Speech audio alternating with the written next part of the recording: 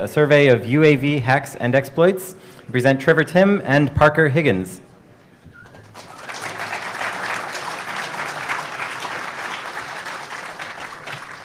Thanks. So in December of 2008, after apprehending an alleged militant, U.S. military personnel in Iraq discovered a problem they couldn't quite figure out. A laptop on the suspect contained video files of aerial surveillance footage of the area. It seemed to be the same type of footage that the U.S. was capturing via drones. And they didn't know exactly where it came from, but U.S. investigators had evidence that this wasn't a one-time deal. So then, about 6 months later, in July of 2009, the military started finding more drone videos on other militant laptops. Sorry. So, oh, there we go. Most of the evidence was found in Iraq, but then they started finding drone video feeds on militants in Afghanistan as well. And so officials eventually concluded that they were regularly intercepting these feeds, sometimes in real time. But given we would assume that the U.S. operates the most sophisticated drone technology in the world, and they have virtually an unlimited budget to stop hackers, you would think that they wouldn't run into these problems. So what was this sophisticated technology that these supposed insurgent super geniuses were using to get all this top secret footage? Well, it turns out they were using off-the-shelf software that you can buy for $26. So this is called SkyGrabber, which at the time you could buy for $29.95 on this. It's a Russian company, and what it does usually is it intercepts and assembles data from satellite networks, and people use it to pick up movies or music or even pornography. But the Iraqi militants found out that they could intercept these large files being transmitted from the drone pilot to the actual vehicle. And what had happened was the U.S. was actually using an unencrypted communications link between the drone and the pilot. And it turns out they had actually known about this problem for more than a decade. They had a drone, they first started using drones in Bosnia in the 1990s, but the Pentagon assumed that local adversaries wouldn't figure out how to exploit it. So, you know, these militants hacked these drones basically like somebody hacking my Facebook feed if I was to leave it logged in at the Apple Store. And so why didn't they fix this when they knew about it for more than a decade? Well, they said it would cost too much and that it would cause delays in their bombing campaigns, so they decided just to leave it be and hope nothing went wrong. And so the Wall Street Journal reported this a couple years ago, and they concluded like this. They said, additional concerns remain about the vulnerability of the communication signals to electronic jamming, though there's no evidence that that's occurred. So, cut to 2 years later. So in December of 2011, Iran claimed to have taken down a U.S. drone in Iranian airspace. And they did this not by shooting it out of the sky, but with their cyber warfare team. Now, this drone is known as an RQ-170, and it's a stealth surveillance drone that's one of the most top secret and sophisticated in the U.S. arsenal.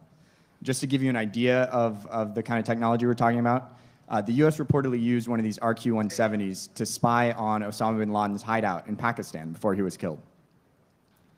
So U.S. officials came out with statements that the drone was flying over Afghanistan and that it belonged to the army, but that wasn't entirely true. Just days after the first story, U.S. officials were forced to admit that the drone was piloted by the CIA and that it was flying surveillance missions over Iran. But then they insisted that it didn't get hacked, that they just lost control and it was a mechanical malfunction. So notwithstanding the Wall Street Journal article from 2 years prior, cybersecurity experts assured us that it was almost impossible for these drones to be taken down remotely. And so we've got a quote from cybersecurity expert James Lewis, who worked in the Reagan administration, and he said, Iran hacking into these drones is about as likely as an Ayatollah standing on a mountaintop and using thought waves to bring it down.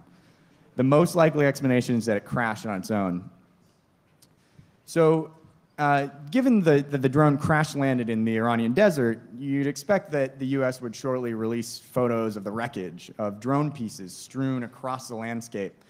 Well, actually, Iran is the one who released the picture, and here's the crashed drone completely intact. In the same report, Lewis also said, if you could hack into a drone, you wouldn't use it for some spontaneous fun. You'd save it for a rainy day. You need to be able to hack either the control network in the US or a satellite. Neither is easy, and both are probably something the Iranians can do. Probably not something the Iranians can do. So, notwithstanding Lewis's sort of funny idea of a rainy day, let's come back to that. If the Iranians can't hack the ground network or the satellites, how did that drone end up coming down? Well, that's one of the questions we plan to address during this talk. First, I want to do some quick introductions. My name is Parker Higgins, and this is Trevor Timm, and we're both activists for the Electronic Frontier Foundation. Together, we also operate the @drones Twitter feed, which is dedicated to spreading news and views about drones at home and overseas. The EFF is probably familiar to most of you for some of our other work, but recently we've been paying a lot of attention to the situations with drones, and especially domestic drones. And so we're going to save time for questions, but for the next half hour or so, we'll be explaining how widespread drones are today and how the number of them is set to explode in the next couple of years. Then we'll talk a bit about what sorts of security systems and problems that military and civilian drones are facing today, how some of these might be resolved in the future, and how some of them have already been exploited. Finally, we'll turn the tables for a bit and talk about the role of drones, and especially amateur drones from the DIY sector, in exploiting other vulnerabilities. So I guess we'll take a step back here for a second and talk about exactly why these drone vulnerabilities are so important. And just how expansive drone use is. So in a recent congressional report, the military revealed it has about 7,500 drones right now. This number came out a couple months ago, and it's probably already out of date. The most popular drone the Army has is called a Raven, which you can see here. They have over 5,000 of them, and you can see that they take off by having someone in the Army throw them in the air. But the most, and so nearly 1 in 3 drones, or 1 in 3 planes in the Air Force right now are drones, and just a couple years ago it was 5%. And in the next year or so, they will actually start training more pilots to fly drones than actual manned aircraft. So the drone that everybody is familiar with is called the Predator, which is being used in Pakistan and Yemen and elsewhere. And then the Reaper, which is the Predator's bigger, better armed brother. And so the Pentagon is also, just to give you an idea of how vital these are to what they consider important military missions, they're considering giving bravery medals to drone pilots who operate thousands of miles from combat zones. So not only have they been regularly used in Afghanistan, Iraq, Pakistan, there's now a sustained bombing campaign going on in Yemen. And so the New York Times now famously reported about a month ago about President Obama's kill list, where the president essentially signs death warrants for terror suspects in the region. And some have included US citizens. And so actually in Yemen and Pakistan, the bombing has expanded so broadly that they're not just targeting high-value terrorist targets, but also low-level operatives with what are known as signature strikes. And signature strikes are when they don't actually have intelligence on the ground. They're using evidences of patterns of life. And so amazingly, many times, they don't even know the identity of who they're killing. And so multiple drone strikes in the last few years have been reported in Somalia. And the New York Times actually confirmed that the US has been conducting drone strikes in the Philippines as well. And they've been operating surveillance programs across the Horn of Africa and now the Caribbean. But you would think the US has a monopoly on drones, and that's actually not true, not even close. There's actually more than 50 countries have drones now, and the New York Times said that that number is rising every month. But you would think of this problem normally as an overseas problem, but actually drones are about to invade the US more than any other country in the world. Right now, actually, the Predator drones without the missiles are operating on the US and Canadian borders by Homeland Security and have been for a couple years. But the FAA is actually authorizing local police agencies to use drones. They were keeping this list secret, the amount of authorizations they had already issued. But we at EFF filed a Freedom of Information Act lawsuit a few months ago, and they were forced to release a list of over 60 public agencies that already have them. But again, that number is about to explode. Congress, thanks to a clause written and inserted by the drone industry in a bill in February, actually mandates that the FAA give out licenses to any public agency that wants them, as long as they can prove that they can fly them safely. And on top of that, Homeland Security is spending millions of dollars on a program to facilitate and accelerate the use of drones by local police. And so the FAA actually estimates there may be as many as 30,000 drones in the air by the end of the decade, just in the US alone. So what exactly do we have to worry about? What can these do? Well, in the US, they're not going to be shooting missiles, at least the military kind. But they will come in all shapes and sizes. They'll be able to fly for hours or days at a time. Some of the military drones can scan entire cities at one time, or alternatively, zoom in and read a milk carton from 60,000 feet. They can be equipped with facial recognition software, crack into Wi-Fi networks.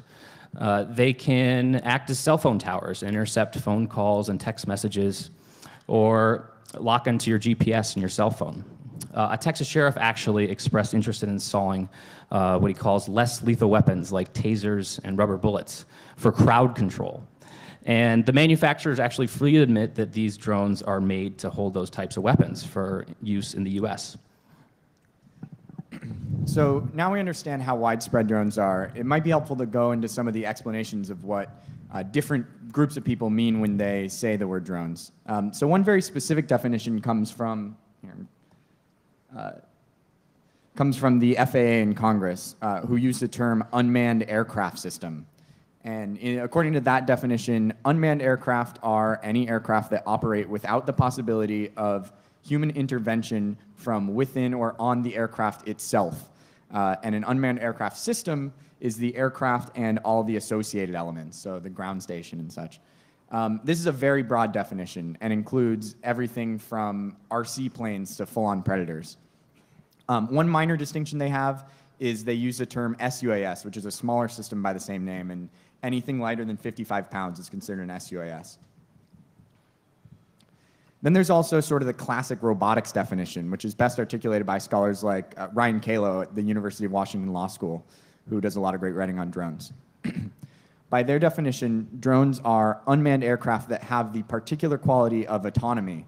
So that rules out most remote control, line of sight, like hobby planes, but includes the sorts of military and surveillance drones that you might read about in the paper.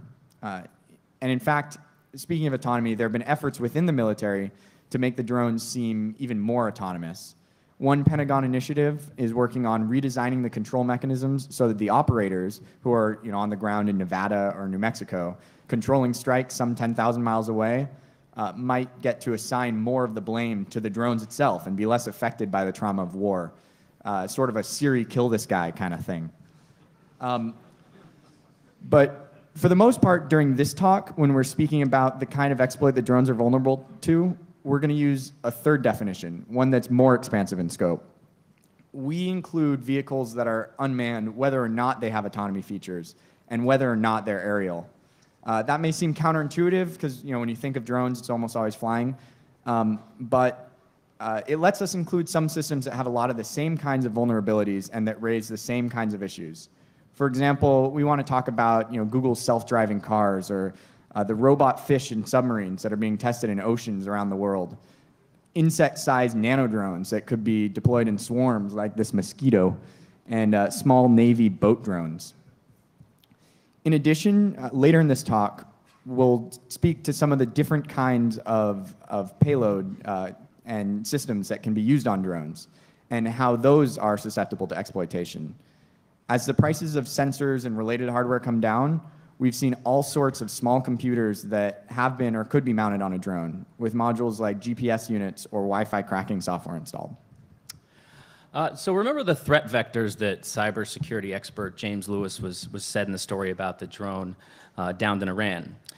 He said that you either need to hack a drone, you either need to control a network in the US or satellite. And he said this is close to impossible. So let's look at how actually impossible this is. So in October 2011, the Air Force discovered a virus had infected its fleet of Predator and Reaper drones at a military base in Nevada. The virus was actually logging every keystroke the pilots made as they flew from Afghanistan and Iraq. Now, they claimed that the virus didn't prevent them from running any missions or that no information had been lost or sent to an outside source. But the virus had actually resisted multiple efforts to remove it from the computers. And here's the money quote that they told Wired. We kept wiping it off, and it just keeps coming back. And so the Air Force ultimately determined, at least publicly, that the virus was benign. You know, one of those benign keyloggers that we always hear about. So what's crazier is that the drone base actually knew about the virus for 2 weeks and didn't even tell the Air Force's cybersecurity team. They actually learned about it from reading Wired. One of the sources at Wired said, it wasn't highlighted to us. When your article came out, it was like, what is this? So what was the source of the virus? The military is, quote, not quite sure.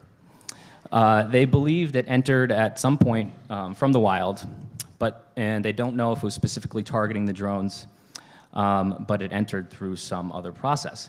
So that takes care of the first half of Lewis's quote. So let's take a look at the second half, US satellites. They obviously can't be hacked at all.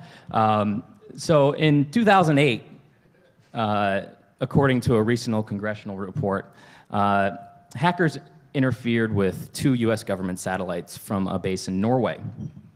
The report didn't indicate exactly what type of interference was achieved, but they did say, quote, that the hackers achieved all steps required to command the satellite. They never actually exercised the control, though. So, aside from Lewis's objections, another major target for the drones is the GPS systems on board. I want to say now that you could easily give a whole talk on GPS insecurities, and you could get very technical, and there are some very good ones in there, but we can't go into that level of detail. So if you have questions, I'm around afterwards, but it's some complex stuff. So this is going to be a pretty high-level overview. First, it may be useful to draw a couple of distinctions. The first distinction is between jamming and spoofing a GPS signal. Jamming the signal is pretty much what it sounds like. You can overwhelm the GPS sensors with signals, so the legitimate location information from the satellites isn't able to get through. Spoofing is a little more complicated. It involves getting the GPS sensor to follow a different signal. So GPS sensors lock on to the strongest signal that they are receiving, and they take that to be the real signal.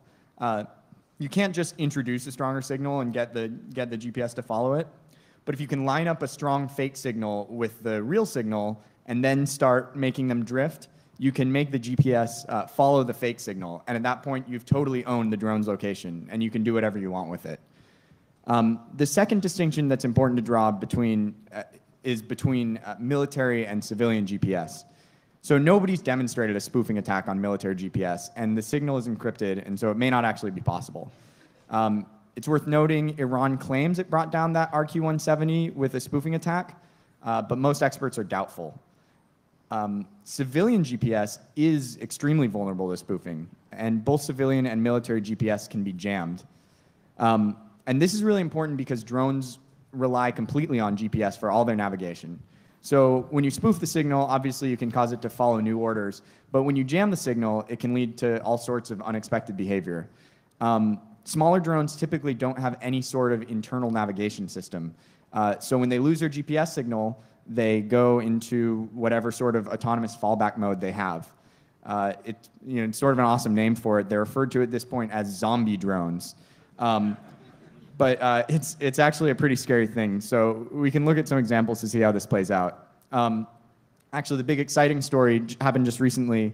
Earlier this year at the University of Texas, GPS researcher Todd Humphreys performed the first known successful hijacking of a commercial drone. And he did this literally on a dare from the Department of Homeland Security. And he demoed it at DHS facilities.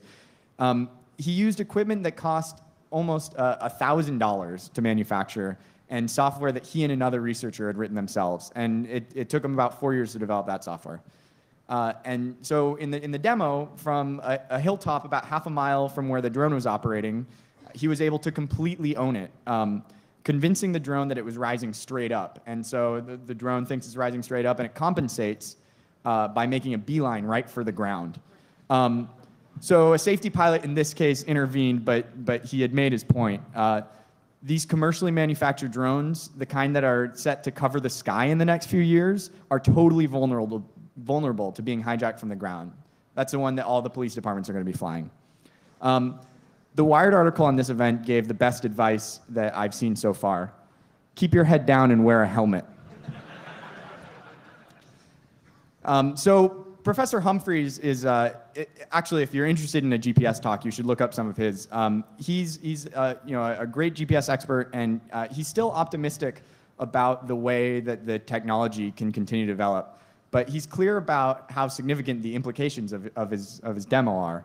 He says, "I don't want to see drones coming into the national airspace before we patch this problem." So spoofing is one form of attack, but jamming requires even less sophisticated tools. And so, as you might expect, we've already seen examples of it in the wild. It turns out that North Korea is one of the world's foremost jammers of GPS signals. And they've gotten their technology mostly from Russia, but they increase the strength of it so that it interferes with signals over a radius of 60 miles. So they've set up trucks to jam GPS by the border with South Korea, and it's had major real-world impacts already. In September of last year, the North Koreans surprised the world with more powerful GPS technologies than we'd ever seen them use before, and it forced a manned U.S. spy plane that was involved in a joint U.S.-South Korea exercise to make an emergency landing. And just a few months later, even more tragically, in May of this year, jammed GPS signals caused a Camcopter S-100, one of these, that was being tested in South Korea, to go into zombie mode, and it crashed into the ground control station. And the crash killed one of the engineers that had designed this and injured the 2 remote pilots who were working in the station at the time. And the North Korean jamming has been hard to pinpoint and address because they only use it intermittently. And it's interrupted over 600 civilian flights in and out of South Korea, but so far the only crash it's been tied to is this drone. And that's not it. Zombie drones really have the potential to be a majorly disruptive problem, especially as more and more drones are sharing the sky with other planes. The Department of Defense acknowledged the problem in a recent report whose cover showed a map of our national airspace with drone stations overlaid onto a map of the flight paths currently in use. This is what it looked like. And there have already been some near misses with drones, both in the US and overseas. For example, one German surveillance drone just barely missed colliding with a civilian jet over Afghanistan. Since it was a surveillance drone, it had a camera on it. And so this was the picture. So after that, in May of this last year, also in Afghanistan, an American military cargo plane hit an American surveillance drone, and it forced it to make an emergency landing. It forced the cargo plane to make an emergency landing. The drone didn't make it. And traditional air traffic control systems, which have been in place for decades, they assume the presence of a pilot who's interpreting visual cues and behaving predictably. And so these systems just don't stand up to these drones. And of course, there just aren't that many options when a drone gets out of touch and no one's on board. There are a few more crazy examples of zombie drones in the wild. These are the ones we know about. A few years back, a Reaper flying a combat mission in Afghanistan just dropped off the grid, and it had to be shot down by manned planes in the area. The Reaper, by the way, we showed it before. It's one of the really big ones, and it's on the order of $150 to $200 million a piece. So it's a really expensive network dropout. And it's not just dangerous to whoever's in the sky or nearby on the ground. It's dangerous to them too. But these things carry all kinds of technology and data that's really bad news if it falls into the wrong hands. The Predator and Reaper, they both have remote wipe functionality. But of course, if you lose contact with it, there's no way of knowing whether it works. So in another example, back in summer of 2010, a drone went rogue over the restricted airspace in Washington, D.C. So, and this was a Fire Scout model about the size of a small helicopter, flying around and no one knows how to control it, over Washington, D.C. So fighter jets almost had to be scrambled to take it down, but then it just crashed on its own. So GPS attacks are a major problem, and they're only poised to get worse. But before we move on to the section, there's one other vector by which a drone can get owned, and it's sort of unique to this, is physical attacks. As you can imagine, the physical access problem is pretty severe with drones. For one thing, they're not very fast. The Predators and Reapers that we showed before, they seem menacing for sure, but they max out at about 100 miles per hour, or about as fast as one of these. In 1999, during the NATO bombings of Yugoslavia, there were drones in the air, and the Serbian air defense destroyed at least 15 of them. There's one report from then that's been repeated a lot, it's never been officially confirmed, that one of these drones was destroyed in a scene that sounds like it just has to come from an action movie. It was shot down with a machine gun fired from the open door of a helicopter hovering next to it. So there haven't been too many instances yet of drone dogfights with manned vehicles, but the picture doesn't look pretty for them. Just as one other example, Charles Krauthammer, who's a conservative American columnist, he's gone on the record against drones in the U.S., and his opposition might be an indicator of how much of the public feels. He said, "I would say that you ban it under all circumstances, and I would predict, I'm not encouraging, but I'm predicting that the first guy who uses a Second Amendment weapon to bring a drone down that's been hovering over his house is going to be a folk hero in this country."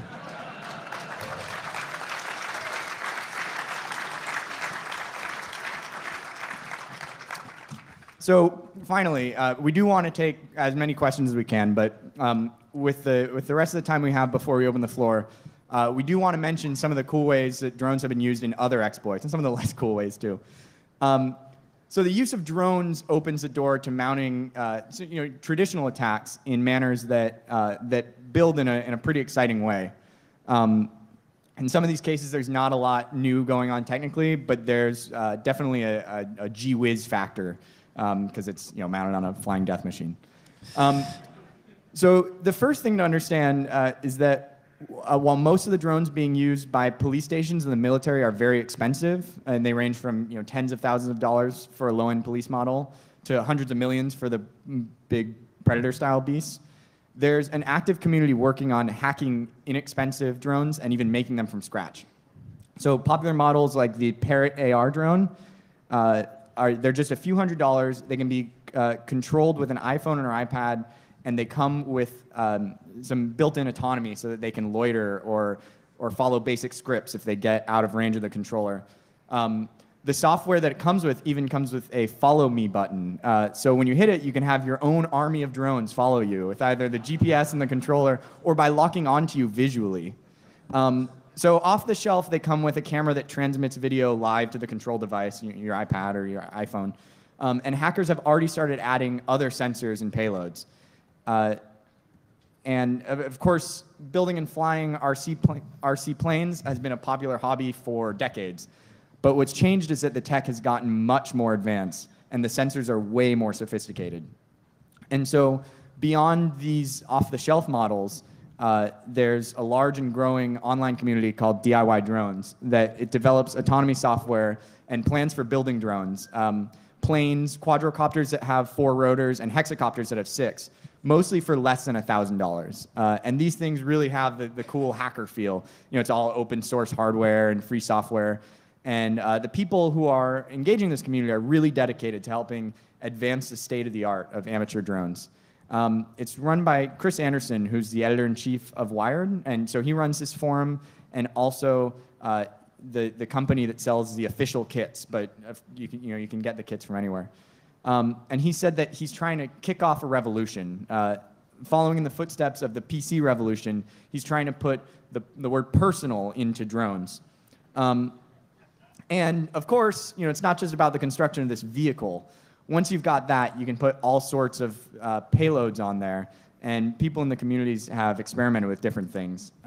Like for example, one popular thing is drones have been equipped with Wi-Fi cracking or interception software. So many of the people in this room, I'm sure, know about war driving. Some people may have heard it for the first time with the Google Street View cars. But just to catch anybody else up or on the video, the idea is that by cruising through different wireless networks, and on any given block in this city, there may be hundreds of them, you can intercept data that's being transmitted in the clear, or if you collect enough data, you can use it to crack some of the less secure Wi-Fi encryption protocols. And you can also, of course, piggyback onto an open network, and you can use it to transmit data that would be difficult to tie back to you. Typically, this is done with an open laptop in the passenger seat of a car, but in the past, people have experimented with war biking, war jogging, war training, and others. So war droning, as it might be called, has some advantages over all of these, because some drone models can fly almost silently overhead, and they can come really down close or land on the roofs of buildings and can loiter in place for a long time and then move on. So it's just an example, but if someone wants to build a really cool one of these, I'm sure you'd get into the next Hope with a talk about it. But once you've got network equipment on there, there are all sorts of exciting things you can do with it. So earlier this year, the Pirate Bay put out a press release stating that they're going to use a fleet of inexpensive drones and Raspberry Pi computers as an aerial server farm. The idea is that this would require future raids on their site to be conducted with a military ground-to-air assault.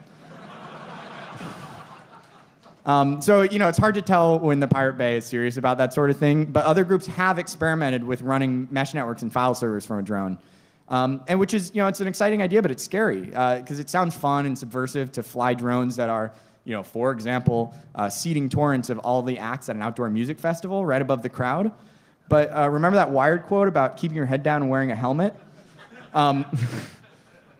Anyway, you can imagine not just file servers, but mesh networks and chat servers and all sorts of location-aware services that can be deployed in the sky quickly. But it's not just about hackers. Law enforcement has some ideas for some of the uses. Yeah, so in the last year or two, the FBI has been using a device which many of you may have heard of called a Stingray to intercept people's cell phone location. And now, for a long time, we didn't know how often the police were actually using these devices or any other types of requests to get information like this. But it just came out last week, actually, that in the last year, there was about 1.5 million requests for people's location data across the US.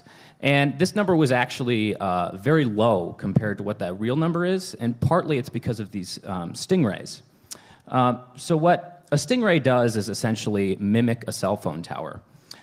It gets a phone to connect to it, and it measures signals from the phone. Your cell phone pings back a signal to cell phone towers every 7 seconds and gives whoever's looking at a precise location of where you are. Or if it's you can see where you are on your phone. Now, these devices have various uses, but they've mainly been used by police to locate suspects. And all of this is done without a warrant. So it's essentially a fake cell phone tower. And so now these Stingrays can be attached to drones.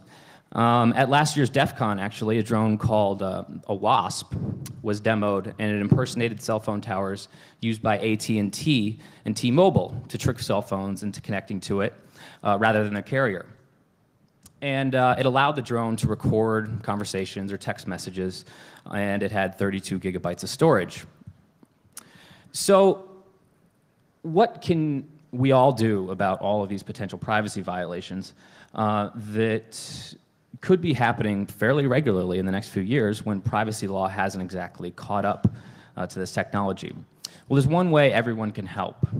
So although we forced the FAA to release a list of all the agencies that already have drones, unfortunately, they initially refused to say what type they are or how they were going to be used. So at EFF, we partnered with a group called Muckrock, which is an open government group. You can visit their website at muckrock.com. And we filed public records requests with every police agency on the list that already has one, asking what they intended to do with their drone, what type it was, who was going to fly it, and what we laid out all of our concerns. And so this only covers about 2 or 3 dozen law enforcement agencies so far. But like I said, there is going to be thousands and thousands of drones in the sky in the next few years. And there's 19,000 police agencies in the US. So what you can do is you can go to muckrock.com and you can fill out a simple form yourself, and they will file a public records request for you. You just enter in your local police agency's contact information, and you can follow along on the screen as it progresses. So you can actually help us map how these drones are being used. And then we're going to tell people, once we have all this information compiled, how they can go to their local city council or their municipal government or state government or Congress to try to get binding ordinances and laws passed that can prevent drone surveillance before it gets out of control. So one of the reasons that we've been tracking drones at EFF is because of all of the sort of obvious privacy questions that are raised by constant overhead surveillance. But that's just the primary purpose of these machines. And as everybody in this room knows, you can't just look at the intended uses of technology to decide where the problems are. We have to look at the tools that are being developed today and not just worry about how they might succeed, but also how they might fail. And the principles that we push for in responsible use of technologies, things like minimizing the data collection and retention, they matter even more when we think about how vulnerable these systems may be. So that concludes our the prepared part of this. But we do have time for questions now. I want to thank everyone for listening to this presentation, and yeah, we'll open the floor to questions. And please come up to the mic if you've got a question, so that everyone can hear.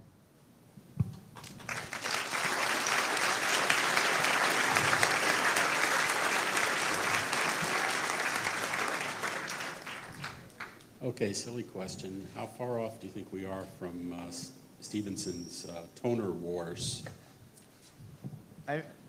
Well, so there are a lot of these sci-fi concepts that it's hard to say. 30,000 in the sky in the next couple of years, and then when they've got, Trillions. Yeah, and once Clouds around everyone. Well, right, and when we talk about, you saw the mosquito thing that we put up there. These things are getting smaller and smaller and cheaper, and scarier. So I don't know how many years off we are from trillions of drones. And so just as an example, there was a video that was just released last week about what's called a maple seed drone. It's basically in the shape of a maple seed and just a little bit larger, which Lockheed Martin makes. And they, during the video, the public relations guy was just imagine dropping thousands and thousands of these out of an airplane. So these are closer than you would think. I just want to put in a plug for, we didn't have time to put in our presentation because it was just announced yesterday, the day before, but my favorite crazy sci-fi concept that is in practice now is that Lockheed Martin has demonstrated charging their drones while they're airborne via laser from the ground and allowing it to stay up indefinitely. They did a test for 48 hours, but it just, they kept charging it. So you can look that up. That is insanity. I just wanted to very quickly add to your comment about the physical access to drones, that there seems to be a surprise to people, because they've been doing this for 70 years. In World War II, RAF pilots who didn't want to waste the ammunition on a V1 would come up beside it, they'd flip the wing. If you got the gyroscope past 90 degrees, it would think up was down, and they would just nosedive into the ground. So why is this a surprise? It was just stunning to me that people are still amazed. Yeah, with a lot of these, we feel like, well, it must be so advanced because it's, the front line of what we're using on there. But yeah, there's a lot of these sort of simple questions that we don't have answers to.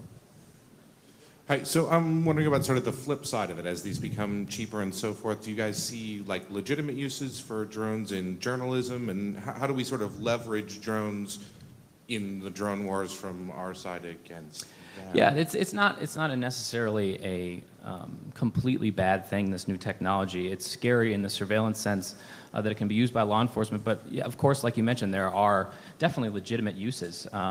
Journalism being one, another being mapping natural disaster areas that can't be accessed by humans. Actually, we talk about the Stingray and the fake cell phone tower that can be attached to drones, but they can also attach real cell phone towers. So in a hurricane situation or tornado or earthquake, when cell phone towers get destroyed, drones can fly over and give people better access to communications. Actually, the FCC is already planning on doing this, at least. So, it's definitely a double-edged sword. And we're not advocating banning drones entirely, but the chances of abuse for police officers, if they can use these without any sort of regulation, is, almost 100%.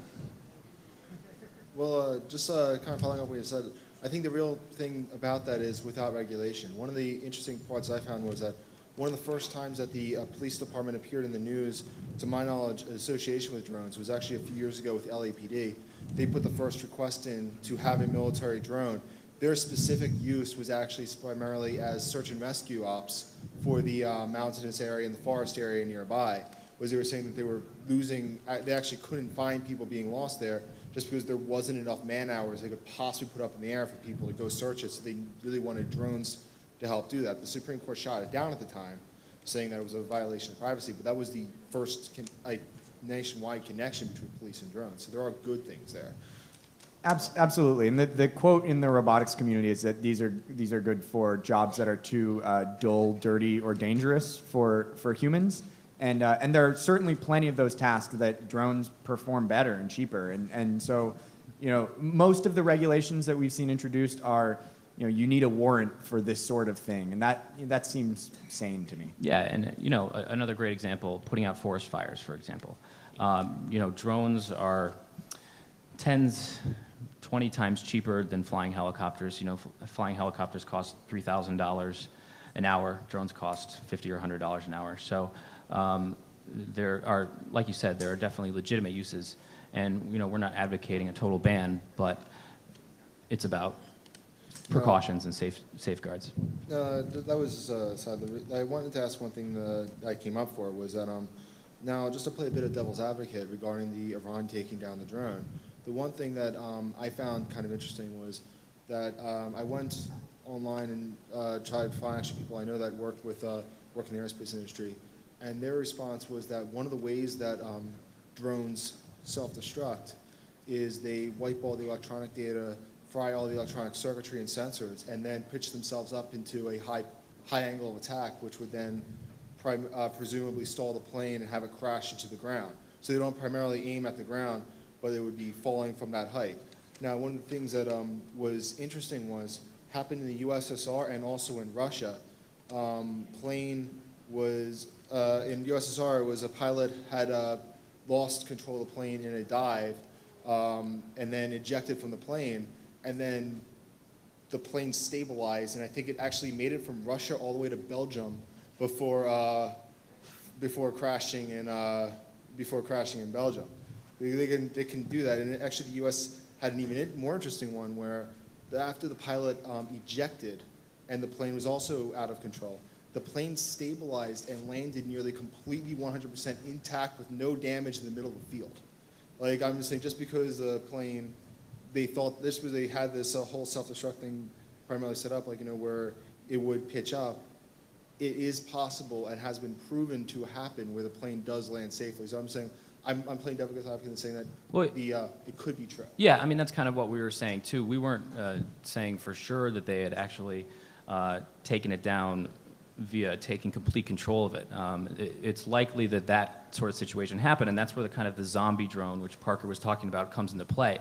They could have jammed the GPS, and the U.S. could have lost signal with it, and then it could have gone into this sort of remote mode that kind of tells it to land without actually anybody telling it to. To what extent are law enforcement agencies using this to intercept cellular communications? And do we know what sort of data they're looking for? Are they doing just mass gathering of information and network mapping, or are they looking at specific calls? And has there been any case law around this? Yeah, I mean, there are no confirmed cases of local police officers actually using drones to intercept cell phone tech. Sorry? Or federal. Sorry. Right. We know it has this capability, and they have been engaged. Like I was saying earlier, it just came out, all the cell phone companies just released how many demands they get from law enforcement each year. And a lot of times, like you alluded to, these demands may be for one person, but they come in the form of cell tower dumps, where the police get the location information of everybody around that cell phone tower for a certain amount of time, and that could be hundreds or thousands of people. And a vast majority of them aren't the actual person the police are looking for, but they still get this information. So it's really a huge privacy concern, and this just gives them another weapon, so to speak, in their arsenal to gather this information. But to specifically answer confirmed cases, we haven't seen confirmed cases, and my personal hunch is that we probably won't, as long as it's as easy to get the data from the phone companies as this report shows. That's just why fly the robot when you can just ask? Yeah. Thank you. Hi. Tomorrow, if I wanted to DIY my own drone and start flying it over Williamsburg, Brooklyn, could I do that? Is there any law I'm breaking? Is there any airspace regulations? Yeah, it's line of sight. It's basically the same sort of lack of regulation that allowed our seaplanes. And truthfully, we've gone to some of these fly-ins where people are flying these drones. It looks like a bunch of guys flying our seaplanes. Like sometimes they say, hey, check this out, and they show, and they set waypoints, and it flies itself around those waypoints. But from the ground, it doesn't seem different from people with. Yeah, as long as it's below 400 feet, and I believe it can't be a populated area, so you can't do it in the middle of a city. But it's like Parker said, it's those types of regulations, and you can't do it commercially either. That's the only. Okay, I guess then second quick question: at Occupy Wall Street, tracking the police movements, if I had been flying a drone and broadcasting that to a website, what would have happened? Do you think they would have brought it down? Well, so a guy did this, the Occupcopter. And I think he might be here. Yeah, is Tim he Pool? here? Is Tim here? Anyway, so and there hasn't been a conflict yet. I actually don't think that there'd be like. We can't give legal advice up here. Yeah, anyway, we're so. not. Okay, thank you. Hi, wondering if you could speak to the use of drones, either armed or unarmed, on the nearest conflict zone in the southern border of Mexico, of U.S. with Mexico. Yeah, so Homeland Security's been operating these, they have 10 Predator drones, I believe, right now, and they've been operating for a few years. They've spent over $250 million on them, and actually a report just came out like a month ago, explaining how the project is just overrun with costs, and how they actually haven't even been effective in what they're trying to do, which is stop undocumented immigrants from coming over the border. I can't remember the exact number, but it was something they're spending hundreds of thousands of dollars per mile per immigrant found. Yeah, it's mismanaged. The report that just came out said that given the amount of drones they have, they should be flying about 10,000 hours. They logged about 4,000 hours of flight time last year, just because they've misbudgeted it and they don't have the people to control the ground station. So it's happening, and you do hear reports of it, but a lot of the flight time hasn't even been for strictly for Border Patrol. They've loaned them to other agencies for search and rescue. Are any of those other agencies involved in drug enforcement? I mean, against, I don't know, unpopular drug cartels? Well, so actually, I alluded to it, but I didn't really go into specifics. There was an LA Times story that came out 2 weeks ago that talked about how the U.S. is flying surveillance missions over the Caribbean, and in these missions, they're targeting drug lords, and they're just surveillance. They're not using missiles as we know of yet, but yes, that's what they're actually trying to find. We probably have time for one or two more questions, but it looks like there's just one person in line, so it's perfect. Hi, that was about June the 19th. I was at the Department of Defense's International Command and Control and Research and Technology Symposium. And while I was there, SPAWAR, I don't remember what the acronym stands for. I think they're for research or some government entity, but they gave a couple lectures about drones and fully autonomous units. And the main thing that was talked about also at the whole symposium was the fact that there's an incredible information deluge going on within the government and the military. So the drones, you say that, well, the drone itself is inexpensive, but it's actually more expensive overall than any other one because you're dealing with a crew of 300 plus people, and most of them are, in fact, information people dealing with distributing and how to figure out where this information is supposed to go to. So right now it's extremely expensive versus one information pilot. Right now they're trying to think of machine learning to try and sort through all the typically useless information of looking at the desert or whatever. But another thing I wanted to put on was some of these drones have been talked about in the magazines as being weaponized, whether it be from those little quadcopters having tasers on them, or DARPA's briefly mentioned but quieted down experimental drone called the EATR, E-A-T-R, if anyone ever heard of that thing. Appeared in Fox News and a couple news articles briefly like a few years ago. Was a drone that could theoretically kill people and live off the flesh of them through a gasification unit. And the fuel cells would last theoretically up to 20 years, according to them. That's still in Fox News or whatever, and Huffington Post. Yeah, thank you for bringing that up. Those are, I mean, we haven't seen any eaters in the wild, but there's a good future in some of this stuff, but others are just insane. We're just about out of time. Yeah, like you mentioned, the Air Force actually has so much footage that taking the amount of people they have looking at it, it would take more than their lifetimes to actually go through it at this point. And you can imagine how that's going to rise exponentially in the next few years. I just wanted to point out one more thing. If you read today's New York Times, the FAA actually just released less than 24 hours ago a lot more information dealing with our Freedom of Information Act lawsuit against the FAA. And they released 18 police departments' authorizations, certificates of authorization, and they talk about what types of drones they actually have.